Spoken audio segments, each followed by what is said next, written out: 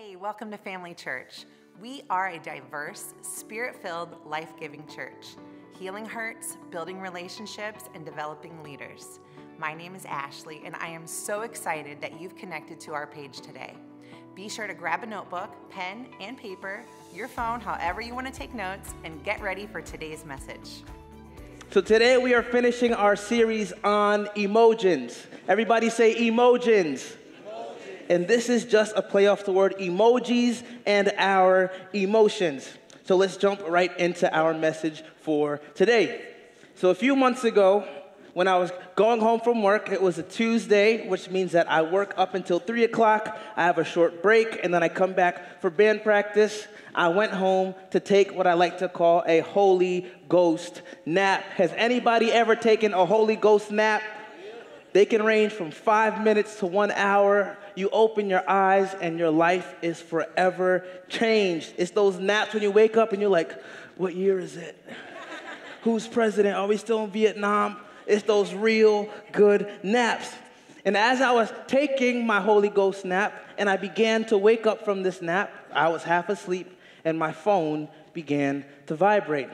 Now I want us to understand something. When we are half asleep, our brains are amazing at creating horrible scenarios and reading things that aren't that bad as if they're the worst thing ever. I get this text that simply says this with no context. This text says, Pastor Josh, we messed up big time with a teenager. Now, mind you, I'm the executive pastor here, but I also oversee the youth ministry. So if there's an issue with the youth, guess whose head it's on? It's on me because I'm responsible for it. So I get this text that says, we messed up big time with a teenager. Immediately I begin to think, did I say something wrong to the teens? Did Pastor Mike figure out that I was waving around a knife during service? True story. A few months ago I did that. Did he figure out that I filled the baptism tank with nacho cheese? Not a true story. I would not be speaking if I did that today. But what happened? I begin to go through my mind like, what did I do that was so bad that I messed up a teenager or offended somebody, hurt a family? So now I'm beginning to get a little bit anxious.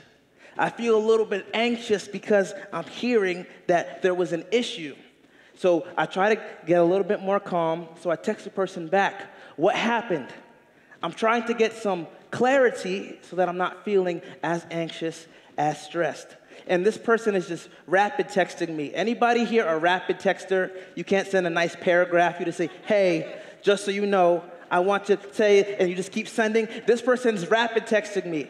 I asked for clarity to reduce my anxiety. You know what the next rapid fire text says? Pastor Mike has already been contacted. So I'm like, okay, so if it's $600 a week from the COVID unemployment, and I go ahead and I start a groundhog ministry for the forgotten groundhogs, maybe then I can make it in life. So now I go from having this nice Holy Ghost nap to being full of anxiety. Now my heart begins to beat faster. Now I begin to sweat. My nap, I feel like, is ruined, all because of 2 small text messages. I gave these 2 small text messages power over my mind.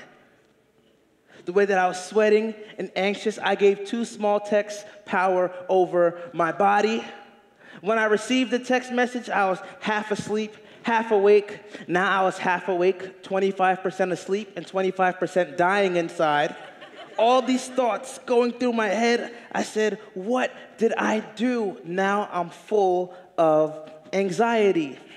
As I was researching the word anxiety and where it comes from and what it means, anxiety at its first root, means to be greatly troubled by uncertainty. Anybody ever feel greatly troubled by uncertainty? Anybody thinking about that uncertainty right now? And as I look deeper into this word anxiety, it comes from the Latin phrase anguire, which means to choke or to squeeze. Anxiety isn't just a feeling in our minds, but it literally feels sometimes like we're being choked or squeezed by anxiety. Maybe you've felt this way before. You felt the squeeze of anxiety. My heart rate is up. I'm sweating. The text messages keep coming through, and I say, you know what? I'm just going to put down my phone and leave this until tomorrow, because these reassuring text messages are not helping me at all. I'm only feeling worse. I lay back down, can't fall asleep, go through the rest of the day, go through practice, a little bit of anxiety creeping up in my mind, but I'm still thinking, what happened on what day? I go into work the next day. I go to talk to Pastor Mike. I go, Pastor Mike, I don't know what I said or what I did to hurt this family or this teenager, but I want to apologize right now. And I wish I could go ahead and say the exact details of the story, but I found a video that perfectly summarizes what that conversation was like, what this anxiety felt like. Let's see this video real quick. So you see a little boy, he's drowning, he's not gonna make it, he's screaming, and then all of a sudden, I'm assuming mom comes over, and he's not even up to his waist. He stands up perfectly straight. That is exactly how our conversation went. He goes, dude, you missed something. Contact them, fix it, and move on. I get it. It happens to all of us. With all that was going through my mind, I was drowning myself in the shallow waters of anxiety. I was drowning myself in the shallow waters of anxiety, when the reality was all I needed to do was stand up. He says, here's how you fix it and move forward. Don't get stuck looking at the past mistakes. Fix it and move forward. I was drowning in these shallow waters called anxiety. Have you ever felt this way before? You're all nervous about something. Your boss puts a meeting on the schedule, and you're like, oh my gosh, what did I do? What did I do? What did I do? And you walk and you drag your feet in to get a raise.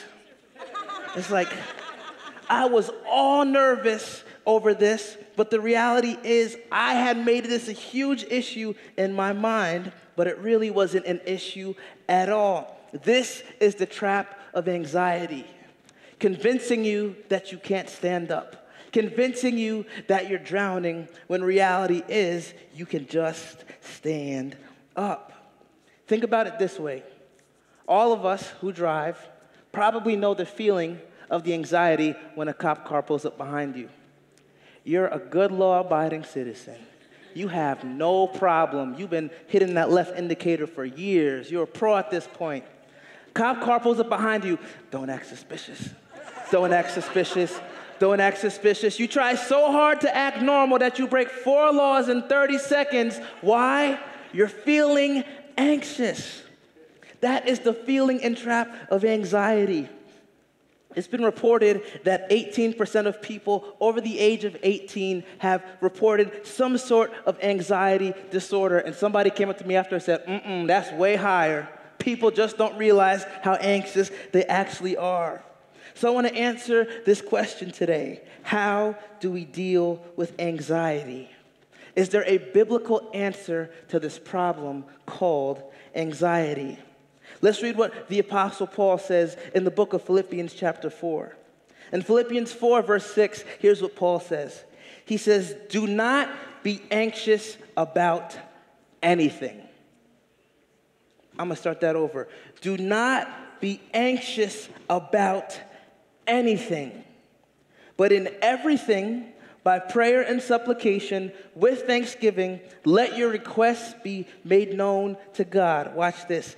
And the peace of God, which surpasses all understanding, will guard your hearts and your minds in Christ Jesus.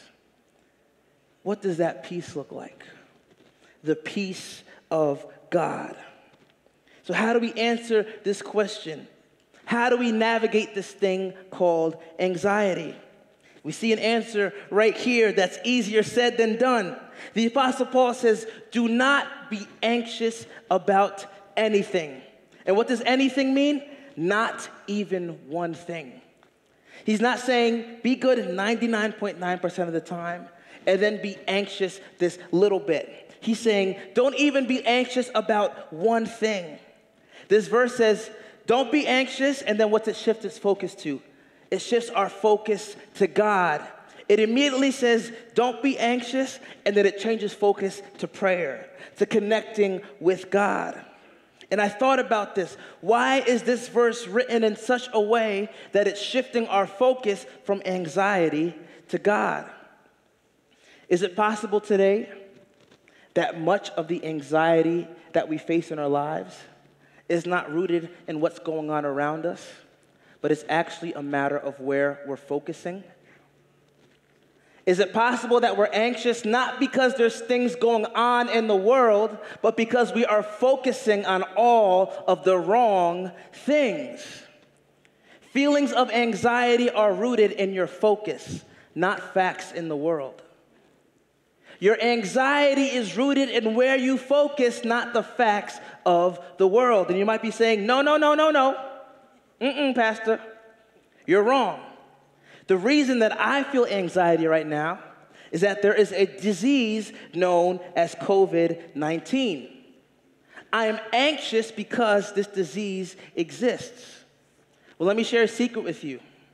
The disease existed before you saw the first news story about it. The disease itself, it existed before it ever gave you a feeling of anxiety.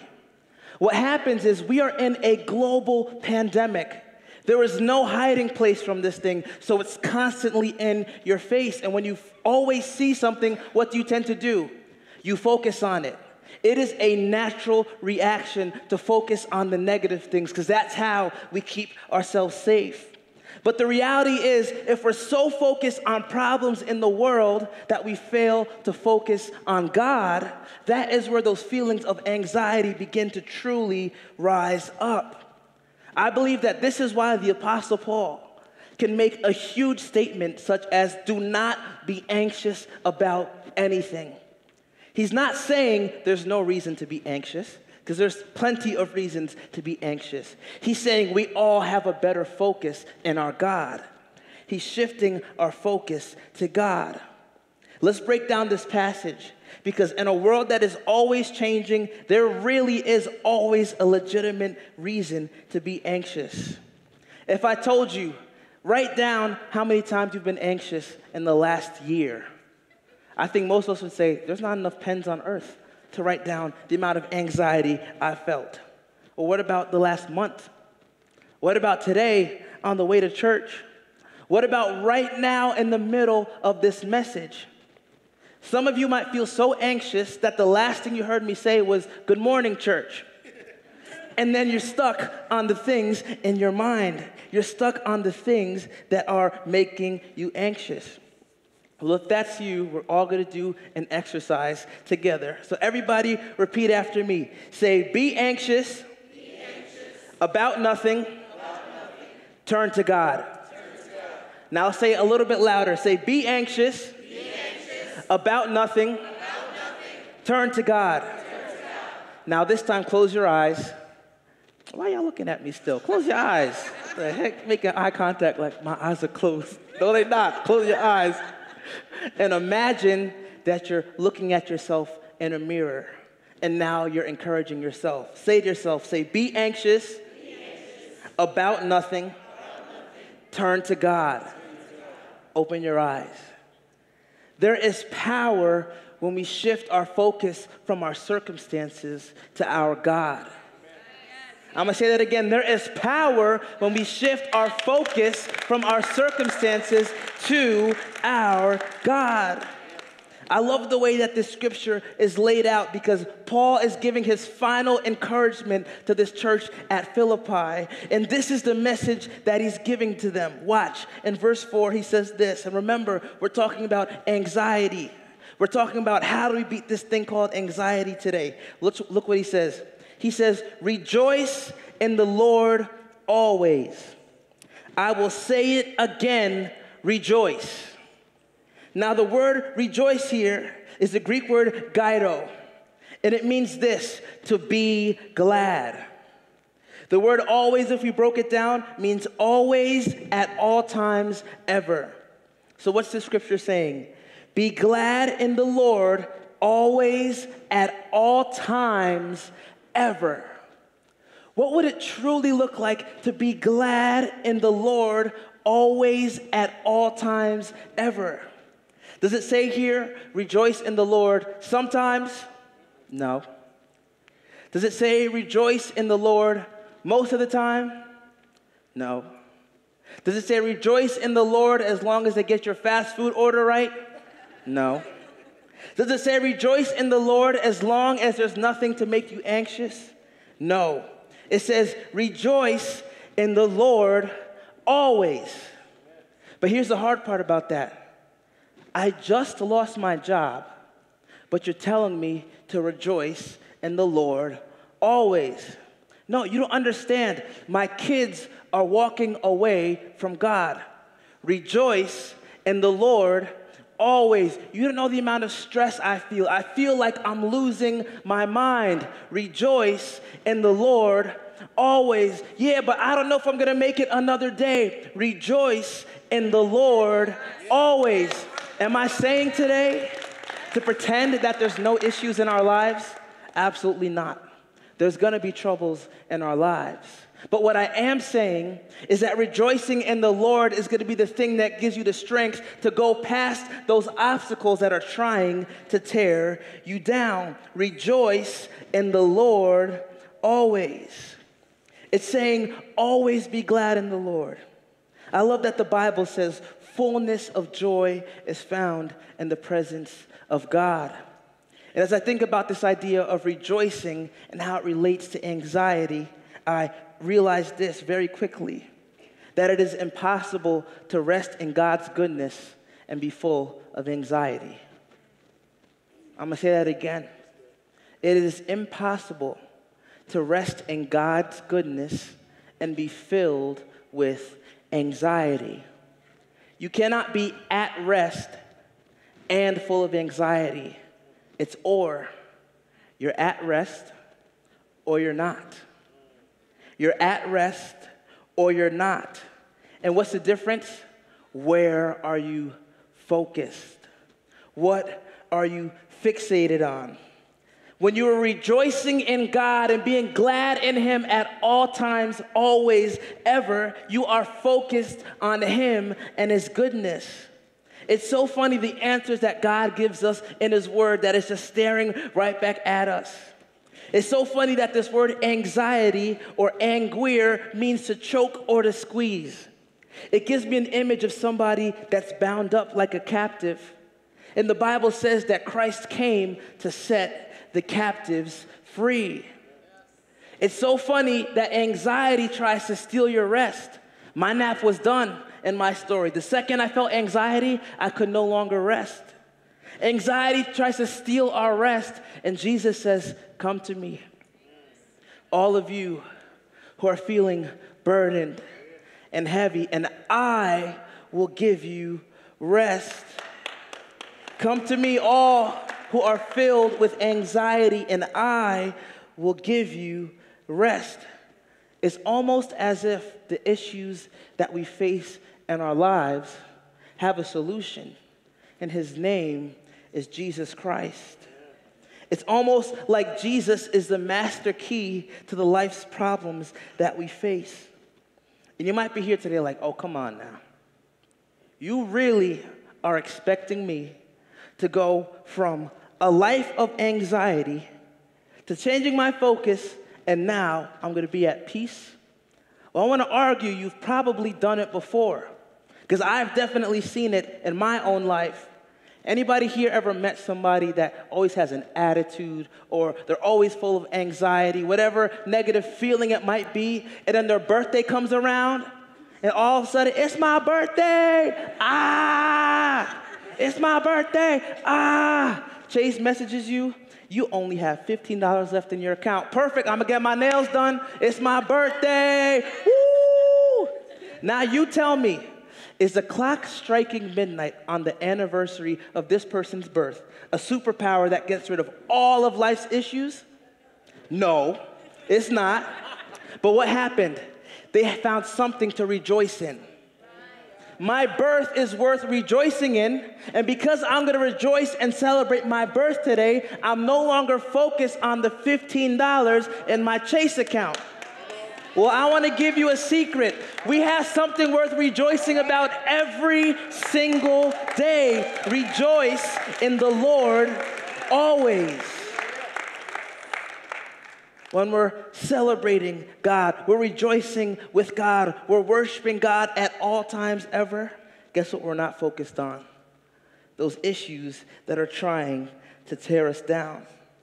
It is always worth being glad about God and the things not only that he's already done, but the things that he is doing in our lives. Maybe you're saying, it's so hard for me to rejoice in the middle of a situation, in the middle of a circumstance. Well, I want to encourage you to look back at the things that God has done for you already. When the people of Israel were crossing into the promised land and they crossed over a river and they're ready to walk right into it, God tells them, hold on. He says, turn around and go and grab some stones. And he says, grab those stones as a memorial for the things that I've done for you today. And many times I feel like in life when we're thinking about the situations that we're in and we feel like we have nothing to praise God about, if we would look back at all the times that he's delivered us, we would have more than enough to praise God about. Rejoice at all times ever. It's very difficult to look at the good things that God has done in your life and focus on the bad things going on around you. When we rejoice, it is a natural shift of our focus. Let's keep reading. So verse 4 says, rejoice in the Lord always. I will say it again, rejoice. And then this next verse just confused me. He goes from rejoice in the Lord always, then he says, let your reasonableness be known to everyone. I was like, what? How does that make sense? It's like when you're typing up something and you accidentally backspace a paragraph and it puts two paragraphs that don't have anything to do with each other on top of each other and it doesn't make sense. That's what this feels like. You're telling me to be glad in the Lord always and let everybody know how reasonable you are. Let everybody see your ability to reason. Just as a quick anonymous survey, whoever has worked with an unreasonable person? Who here lives with an unreasonable person? Don't do it. Put your hands down. Put your hands down. It ain't worth it. It ain't worth it. When someone is unreasonable, when you see the way that they react, you usually write it off like, oh, there goes Jerry. There goes Tommy being unreasonable again. I'm trying to find this connection between reason and anxiety, or rejoicing and reason. And as we keep reading, we see the key in the scriptures. Watch this, verse 6. Where we started, it said, do not be anxious about anything, but in everything, by prayer and supplication, with thanksgiving, let your requests be made known to God. Watch this. And the peace of God, which surpasses all understanding, this can also be translated, the peace of God that surpasses all reason, will guard your hearts and your minds in Christ Jesus. Now imagine this. Everybody sees how reasonable you are. When something happens, you react in a reasonable way, whether it's something good or something bad. Everybody knows that you're a reasonable person. And then your life begins to fall apart. Everything starts to turn downhill. And the people around you know that your life is falling apart, but they also know that you have this sense of peace. That you're relaxed in the middle of a storm. People are going to wonder, say, hey, I see that your life is falling apart, but you're still at peace. And they're going to ask you, why do you have a sense of peace? The reason is that God's peace surpasses all reason. God's peace surpasses all understanding. And when I saw this blew my mind. He's saying, set your life up in a way where if things go bad, there is a peace that goes beyond the reason that you're known for. If everybody knows you for a reason and then they see something that surpasses that reason, they're going to be curious. So if we look at this passage and we summarize each sentence, it looks something like this. Be glad in the Lord at all times ever. Be known to everyone as a reasonable person. Shift your focus from the things that cause anxiety to the things of God, and the peace of God that surpasses all reason will guard your heart and guard your mind in Christ Jesus. In a world that is filled with anxiety, we have an answer to anxiety, and his name is Jesus. There is a peace that exists that doesn't make sense, and that peace is found in Jesus. In my story at the beginning, my mind, when I got that text message that said that I messed up, went to all the negative possibilities. I'm searching a database in my mind to see what went wrong. What did I do wrong? The reality is, my focus was on the wrong things, and because of that, I was filled with anxiety. I was focused on the wrong areas instead of focused on God, and because of that, I could not see or think clearly. So it's clear that anxiety is rooted in focus. So all right, is there a solution to my focus? What is the Bible going to tell me to do with my focus? Watch what the very next verse says. He says, finally, brothers, whatever is true, whatever is honorable, whatever is just. I tried to read it and it was in Spanish. I was like, nope, back to my thing.